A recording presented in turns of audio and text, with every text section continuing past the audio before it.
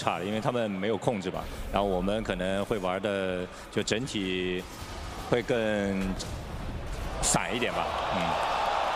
Well, I think they get some effect from the first game. They pick Huskar because they win the game 1 so easy, make them into picking Huskar, and hopefully they wanted to win us again. But I feel like Huskar doesn't really fit to their draft this game.